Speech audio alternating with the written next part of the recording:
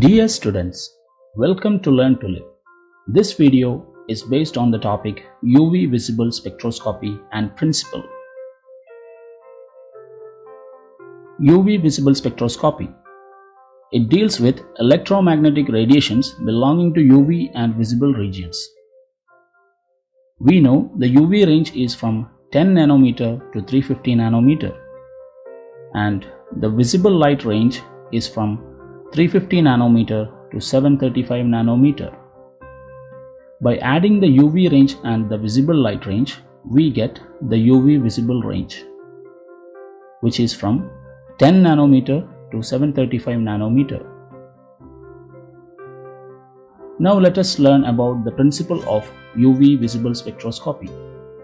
When UV or visible light radiations are absorbed by a molecule, it results in the excitation of its electrons from the ground state towards a higher energy state.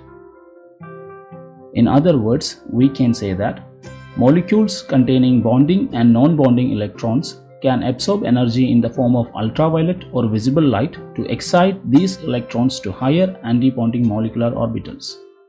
In the figure shown, h nu is the energy absorbed. It is the energy from the UV or visible light.